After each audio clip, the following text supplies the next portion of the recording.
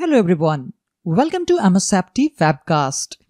In this video, we are going to see the steps on how to wipe a Windows 10 device using Microsoft Endpoint Manager Admin Center. By using the retire or wipe actions, we can remove devices from Intune that are no longer needed, being repurposed or missing. Users can also issue a remote command from the Intune Company Portal app to devices that are enrolled in Intune.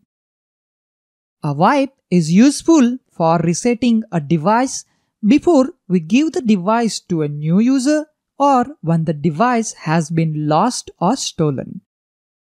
Be careful about selecting wipe. Data on the device cannot be recovered. The method that wipe used to remove data is simple file deletion, and the drive is BitLocker encrypted as part of this process. Sign into the Microsoft Endpoint Manager Admin Center as a global administrator or an Intune service administrator. We can access Microsoft Endpoint Manager using the URL https://endpoint.microsoft.com. On home page, click on Devices. Under By Platform, click on Windows. We want to wipe this Windows 10 device from Endpoint Manager Admin Center. But before we do that, let's go to a Windows 10 device first. We have enrolled this Windows 10 device in Intune using Azure AD join method. Let's check that.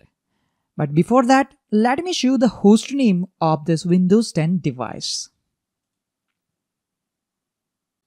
We can see the device name is lapwin10-CLI02. Now let's check the status of device enrollment. Click on Home, click on Accounts. We have logged into this Windows 10 device using the credential of our user testUser1. Click on Access Work or School. From here, we can confirm that this device is connected to MSF Suraj's Azure Active Directory. So let's go to Microsoft Endpoint Manager web interface. Let's click on our Windows 10 device. We will be on Overview page. Here we have options to retire, wipe, or delete the device from Intune. We will only focus on a wipe action. Remember, the wipe action restores a device to its factory default settings. The user data is kept if you choose the retain enrollment state and user account checkbox. Otherwise, all data, apps, and settings will be removed. At top bar, click on Wipe. When performing a remote wipe, we will be prompted with multiple options. If we select first checkbox, this will wipe the device but keep enrollment state and associated user account. If we select second option, this will wipe the device and continue to wipe even if device loses power. If you select second option, please be aware that it might prevent some devices running on a Windows 10 or later from starting up again. We cannot choose both options at the same time. Let me show that. If I select first, then second will be gray out. And if I select the second, then first will be gray out. And if we don't select any option, then this will wipes all user accounts, user data, MDM policies, and settings from that device. So basically, it resets the operating system to its default state and settings. Click on Wipe to proceed. We can see the confirmation message Wipe initiated. And here we can see the status as well, Wipe pending. Now quickly let's go to Windows 10 device.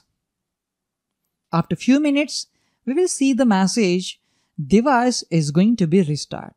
But if you don't want to wait for that, let's perform the manual sync with Intune. Let's click on sync.